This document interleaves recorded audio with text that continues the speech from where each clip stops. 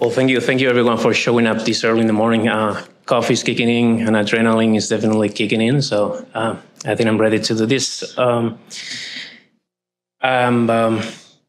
we're here to talk about a film called Moses and Stories Behind the Fog, which is a transmedia project linked to the film. Again, my name is Fran. I'm a filmmaker. And we're here today to talk about homelessness. Homelessness is a taboo. We don't talk about this. It's a word full of stigma and stereotypes. And we believe that through storytelling, stories can break taboos. And not only taboos, they can break stereotypes. That is the main reason we are working on this film, and we are working on Stories Behind the Fog. It's all about personal, compelling, human narratives to break the taboo of homelessness one story at a time. So before this presentation has two parts, I'm gonna walk you guys through the film called Moses. And then Arjanna, my co-presenter, she's gonna introduce you to Stories Behind the Fog. For the first part, we're gonna be sharing with you guys unreleased footage of the film. You are like literally the first audience on the planet that are gonna watch some of the clips.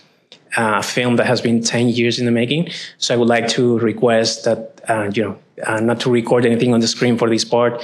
For the second part, you can snap as many shots as you want. So yes, don't be like this dude.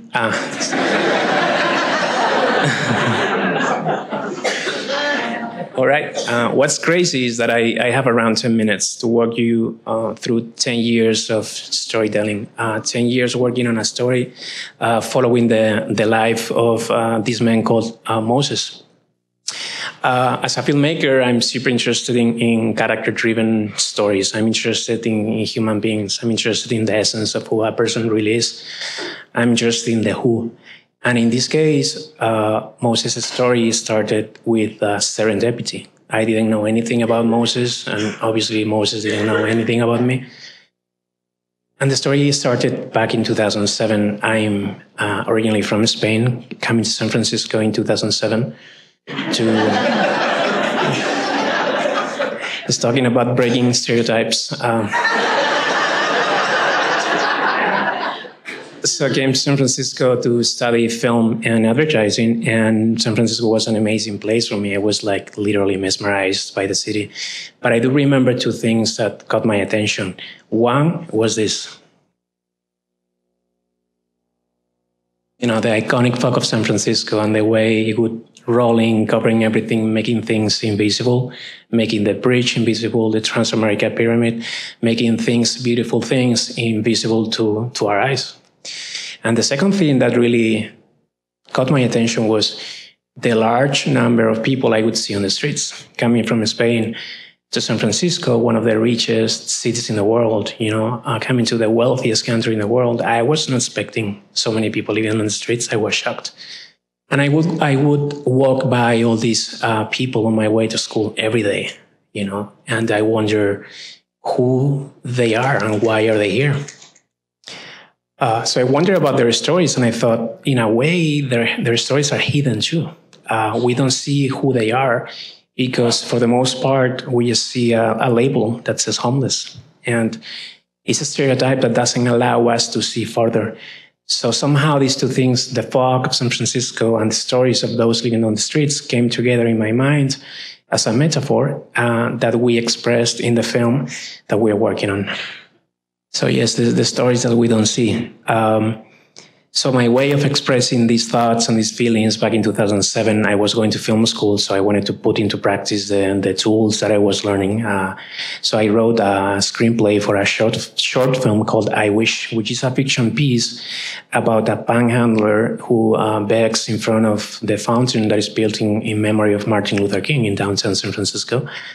And because I wanted to overcome my own fear about, talking to someone on the street, because I wanted to break my own taboo about the subject, I wanted to work with a real homeless person. I didn't want to work with an actor. And I was a writer. So when I talked to the director about it, he told me, you're like completely nuts.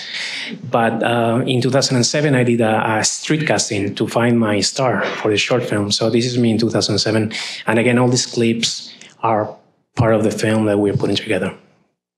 So yes, this is how Moses and I bumped into each other back in 2007, and we made the short film. And I told Moses, hey, we're going to submit the film to festivals. Where can I find you if anything good happens? And then he said, you can find me here on this corner where we met. I've been on this corner for the last 20 years. And I said, wow, he's been on the same freaking corner for 20 years. So in the film that we're putting together, this is how we convey this part of his life. So we started submitting the film to film festivals, and we got a nomination for Best Film, Audience Prize for Best Film in Spain at a huge festival in Spain. So I talked to Moses and said, hey, dude, like we are nominated for a big festival. And back then people could vote for this award at the festival's website. So we decided to put together a campaign to make people vote, a campaign with $0. And little did we know that this campaign was going to spread like wildfire and trigger a journey of, it was going to launch Moses on a 10-year journey of rediscovery. So as surreal as it looks, this is what happened back in 2009. So the short film, the campaign, triggered this series of events that no one was expecting. I was just lucky enough to document this journey and have my camera with me. But little did I know that I was going to get myself into this story. So I got curious as a storyteller about Moses' life and who he was and the family he had. And I learned that he was born to a very poor family in Arkansas, a family of farmers. Moses is the one on the left. And the one in the middle is Homer, who is his brother, who you've seen on the screen. Moses grew up without a father. He fought during the Second World War. So he had an absent father. And later on in life, he came to California and he was doing great. He had a family, married an amazing woman, and they had a child. Moses worked as a house painter, and, he was living quite the American dream until a combination of family disputes and addiction came together, and he ended up homeless for 20-something years. So he would literally, sleep on a sleeping bag for many, many years in San Francisco. So for a person like this, well, first of all, would you like to know whether we won Spain, whether we won the award? Yeah, we won the award, and we couldn't believe it, and we won Spain. So for a person like Moses,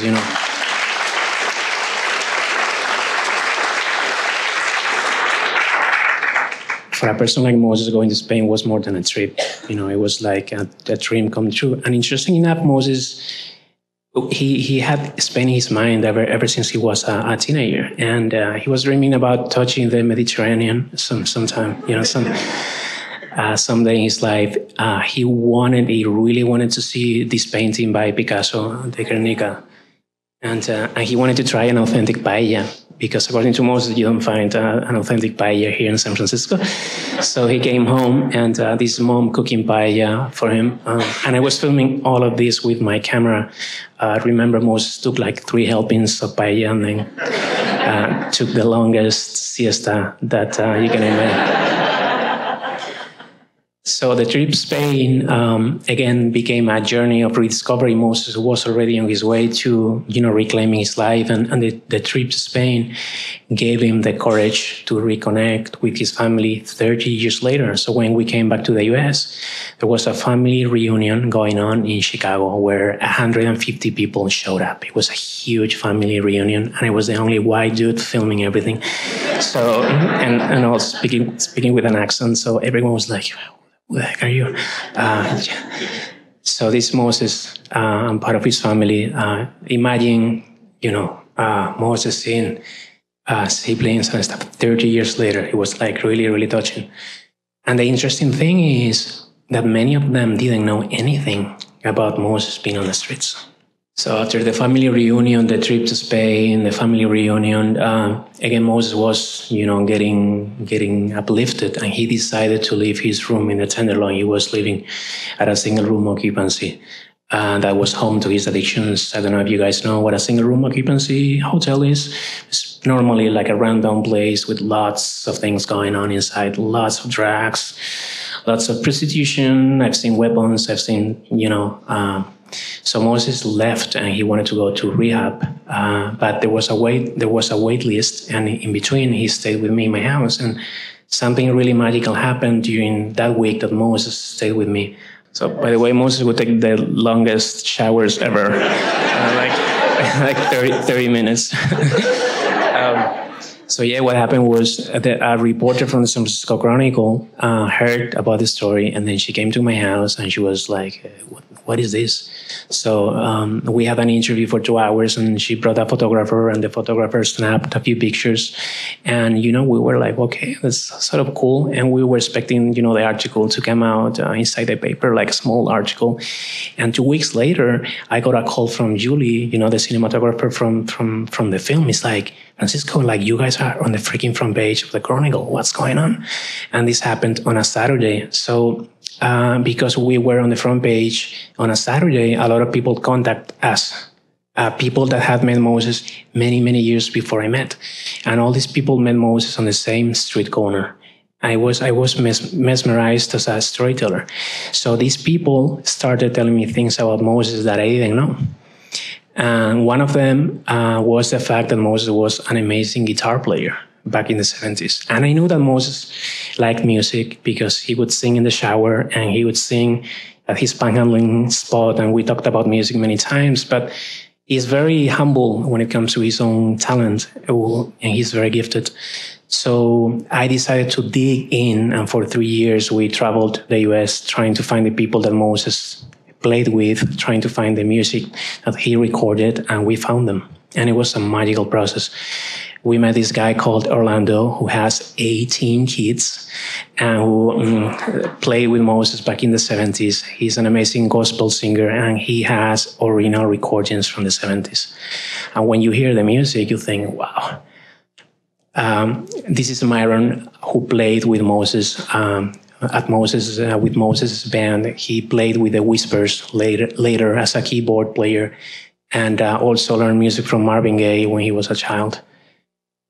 This is Quilling Minix, an amazing lead guitar player. This is Quilling, on the one on the left is Quilling in the 70s when he was playing with Moses.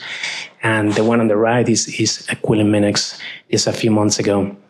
So he also had music that they recorded. And this is Pete Miller, an unbelievable character from UK. Pete Miller is a legend. He's a very private person. It took me 1 year to be able to interview him. And why? Because he went on tour with the Beatles back in UK and with the Rolling Stones. So he's a very private person. This person came to San Francisco in the 80s, opened a recording studio that recorded hundreds of bands in San Francisco, and he happened to record Moses' music. So all of a sudden, I was listening to original recordings from the 70s and the 80s and meeting all these people. And they would say the same thing, that Moses could have made it as a musician. He was very talented, and they didn't know anything about Moses being underground and homeless. So this is a glimpse into the 70s and Moses' music and the people that he played with. So yes, the movie shows Moses playing music again, and it was really magical to see an artist like Moses, playing music after so many years. He recorded a song that he wrote for his daughter when she was 3 years old. That is the last time when he saw her. But now we had a copy of the song, so we went back into the studio and recorded the song one last time, hoping that Moses' daughter can listen to it. So yeah, here we are with 600 hours of footage recorded over 10 years.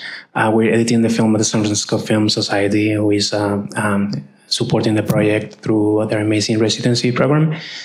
And this story, everyone says that changed Moses' life, but I think that changed the life of the storytellers behind the story. And in my case, I wouldn't see a homeless person anymore. At the beginning, I would say, people, I'm working on a homeless story. But the more I got to know about Moses' life and who he was, and the fact that he was a husband and a brother and a father and a musician and a mentor, the less I would think of Moses as being just a homeless man. Homelessness wasn't his identity. So we thought, wow, this is like really powerful, how one man's story has changed, my perception about our reality. And we thought, wow, this is way bigger than one story, because San Francisco has 7,000 people living on the streets. What if we do What if we take this to the next level and do something bigger? What if we keep collecting the stories of 100 people living on the streets? And that's how Stories Behind the Fog came into play. And my co-presenter Arjanna is going to walk you through this platform. Thank you so much, everyone.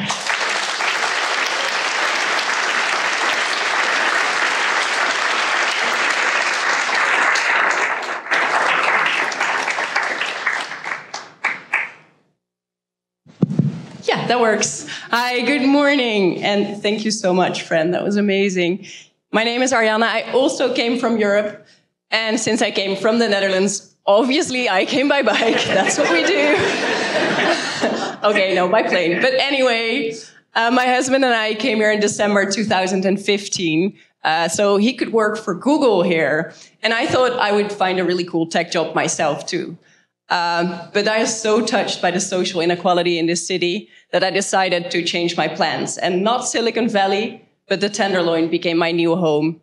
I started volunteering there at a career senior center, started teaching yoga and meditation, as you can see here. And because I was so touched by the stories of the people and my interactions with them, I started writing about my experiences on Medium. And that's how Fran and I got in touch. And that's also why I joined his mission for Stories Behind the Fog. But what is Stories Behind the Fog? Well, very practically, it's a platform that we have documenting and sharing the stories of people that are affected by homelessness in this very city. And you might have seen some of them walking on the street here towards this building. And we do that with an amazing team. This is the core team here in the middle. You see Dia. She doesn't like to be on stage. That's why I'm here. But she's really working very hard to make all of this happen. And then we have an incredible group of people that are helping us writing the stories, documenting, taking pictures, and working with us in that way. And what is our mission? Well, I think you can kind of guess it by now. Our mission is to humanize or even rehumanize homelessness. Challenging the single-minded view that people have of homelessness by rendering its entire spectrum, one story at a time. And that means that we get to meet a lot of people and a lot of people with a lot of diverse backgrounds that I'll tell you about in a little bit. And our second part of this mission is to ignite more storytelling.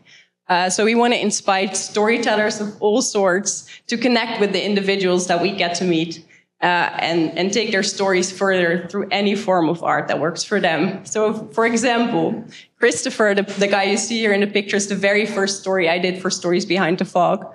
And the image you see on the right is made by Didi, who is actually here in the room today, who was inspired by the picture and decided to use it for her artwork. And we have had many other artists doing things like that. We even have a woman who made a piano piece out of the inspiration of the story she was reading. So a question we very often get is, how do you collect these stories? Well, I'll tell you a little bit about that. And what's very central about what we do is community engagement. We don't do this alone. We work with a lot of people and a lot of great organizations. So it's already mentioning the photographers, the writers that we work with. Some of them are there for one story. Some of them stay with us for a long time. And that's how I got in. And we work with a lot of the homeless outreach organizations in these cities. So we can find the stories and share them with the world.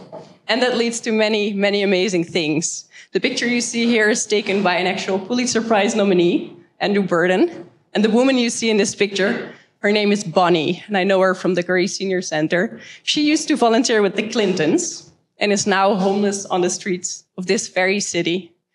And we're very happy that a great photographer took the time to take this beautiful image of her.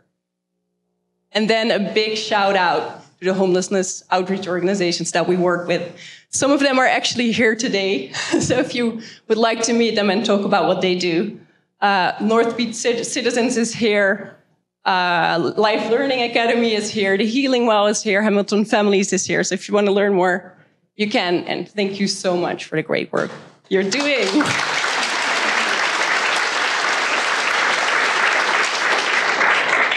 So why is it so important for us to work with these organizations? Well, first of all, this is how we get access to many of the people that we've interviewed. This is how we get to know them. This is how we find the most amazing stories. And also, they help us fact check our stories. Because as you can imagine, many of the people that are on the streets are not as easily Googleable as most of you are in the room here. And lastly, they also use the stories and the beautiful images that we have to do some outreach, to share them in their newsletters and show the people that they work with on their websites and in other means. And then very practical, where do we share the stories? Where can you find all these people? Well, we're using Medium. So if you go to storiesbehindthefog.com, this is probably what you'll see. We post a new story every week. And you'll find beautiful stories there like James. James is a graphic novelist. He makes these beautiful graphic novels that you can actually buy at City Lights in North Beach. And he actually has a beautiful story that is inspired by his life in the Tenderloin. So definitely check that one out. And this, again, is Christopher, the first guy I interviewed, which was a big challenge for me because I asked him what it was like for him to be an absent father to his kids, since his father was absent too. And he challenged me to think about the label I just put on him, saying he's an absent father and not looking beyond that. So that was a powerful lesson for me. We're happy to have more than 4,000 followers and tens of thousands of people that read the story and recommend them.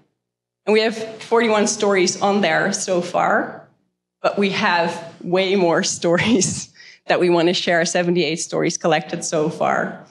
And what we're working towards is 100 stories that will be published in one book. And not just a book, a very, very beautiful book that we're designing right now.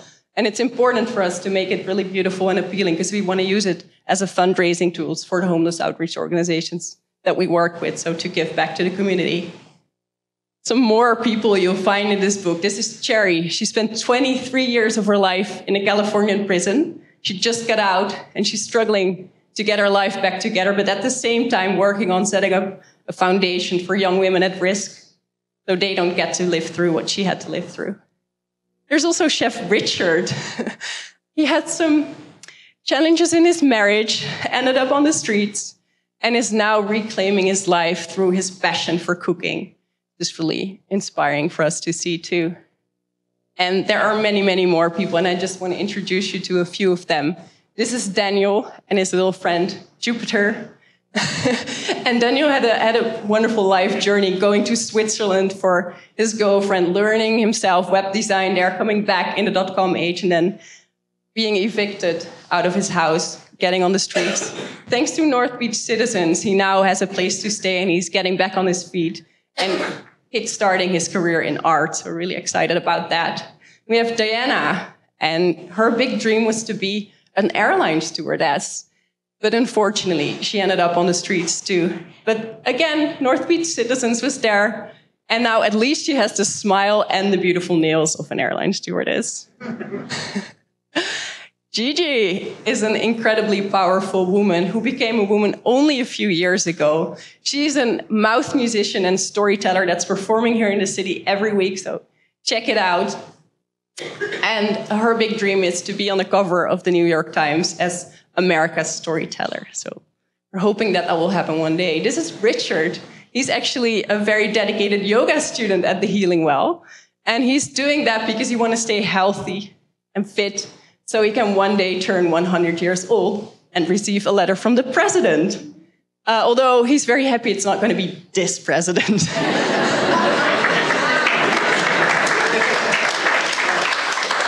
But let's be honest, the stories we get are not all about big dreams and beautiful ambitions. There's a lot of hardship there too. This is Queen. She's a victim of domestic violence and decided that life on the streets would at least be better than the violence she had to experience at home. But life on the streets is absolutely, especially for women, not easy. This is Terry, and she taught us that she was raped so many times that she decided she needed to take some self-defense classes to at least be able to do something when people attacked her. And yes, it's true. There are people out there that actually like living on the streets. This is Gypsy, who said, the world is my home, so I can live anywhere. There's William, and as a Dutch person, I'm super jealous of his bike because everything he needs to live is right there on his bike. And there's Ricky, who actually sees being on the streets as an opportunity to kickstart his musical career because he has a big audience on the streets of San Francisco. But of course, most of the people we meet are more thinking about how to get off the streets and how to help others to get off the streets. This is Lisa from Downtown Streets Team. You might know them with the bright shirts cleaning our streets, and she's leading one of the teams and championing her team members to find a home and find a stable job. And her other big dream that she's working on is creating a shelter for LGBTQ people so they have a safe community to be with. This is Terry. 18 years ago, she started the Life Learning Academy right here on Treasure Island. And she modeled the school in such a way that that the kids in her school would go to a school that she had needed as a kid, learning what it's like to be part of a family, to have a role in society. And she doesn't stop there. She's actually fundraising right now to create a boarding school for the 30% of her students that don't have a stable place to live. And this is Nieves. When we asked him about his solutions for homelessness, he had many. And he said, it's so strange that people never ask people like me that actually have been on the streets or people that are currently on the streets for solutions. And he would love to talk to the rich people in the city to explain his solutions. So if anyone has Zuckerberg's phone number, please let us know so we can connect him.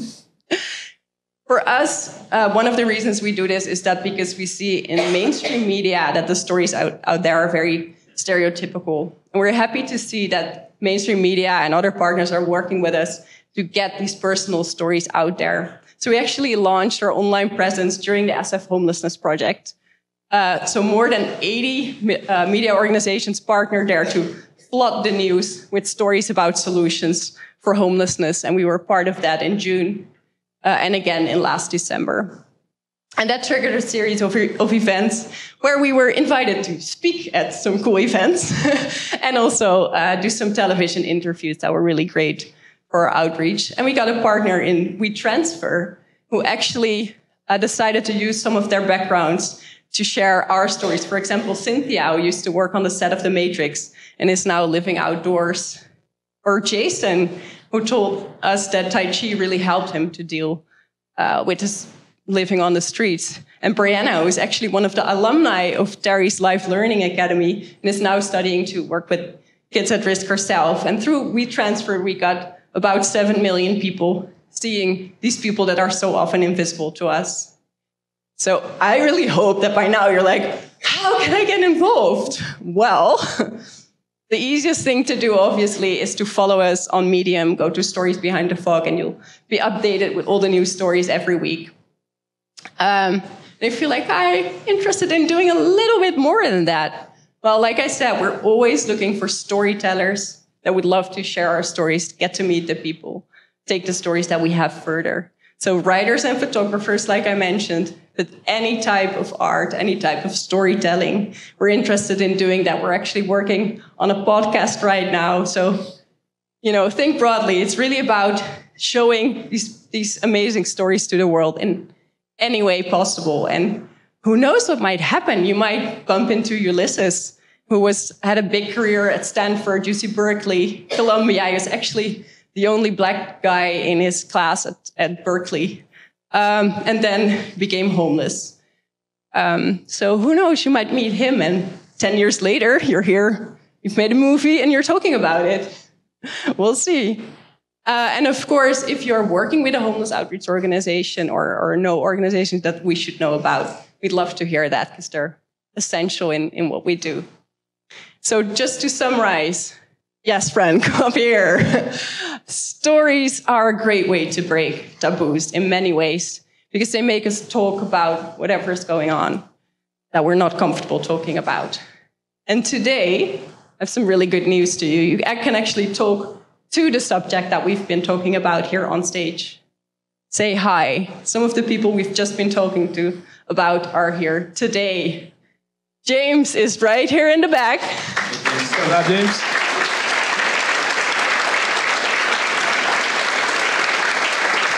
Terry from Life Learning Academy is here too.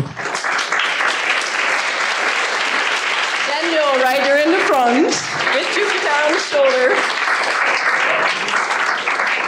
Diana from North Beach Citizens. William with the awesome bike is here. The amazing transgender artist. Gigi in the back. Yavis, he's still looking for Zuckerberg's phone number. Give it to him. And also some people that we didn't mention, but Don is here too. Debbie is here too. And of course... And Moses is also here.